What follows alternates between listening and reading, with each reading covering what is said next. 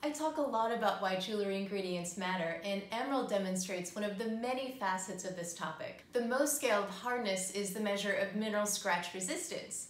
Diamond is the hardest at 10, and pearl is among the softest at 2.5 to 3. Softer gemstones require special care and design considerations, especially for jewelry like a ring you may wear every day. While emerald is on the hard side at 7.5 to 8, it naturally has inclusions which can make it brittle. This means accidental bumps with hard surfaces can cause damage or breaks. It may not be the best option as an engagement ring, but it is possible to enjoy it as a ring. A designer who really knows their jewelry ingredients can create a setting that will really protect these rare beauties. Interested in sourcing a gemstone or emerald jewelry made by women? Check out allthebrilliance.com or get in touch.